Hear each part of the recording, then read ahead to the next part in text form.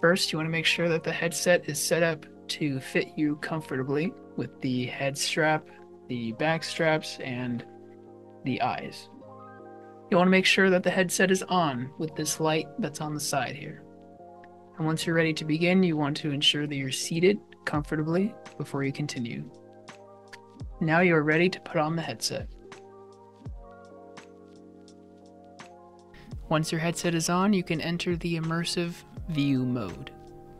It will then prompt you to create a boundary. For this exercise, you will be sitting, so you'll create a stationary boundary. There will be a taskbar at the bottom of your view, which will have icons for things like your profile, quick settings, and you'll want to find the TV. If it's not on the bar already, you'll go to library, and you should be able to find it in the library section. Once you have the TV app, you will open it. You will go to your media, and then there should be 2 Empathy Lens videos ready for you to view.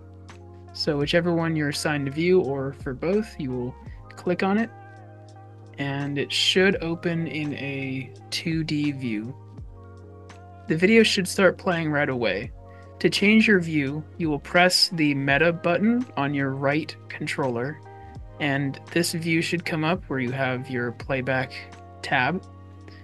To change the view, you will press on the Settings button, and then Projection, and then you'll have a bunch of different options on how to project it, but for the most immersive view, you want the 360 2D view.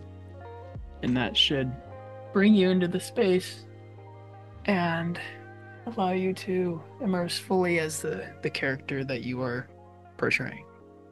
Once you're done watching the video, you will press the Meta button again, and to exit, you will press either stop watching or this arrow to exit the video.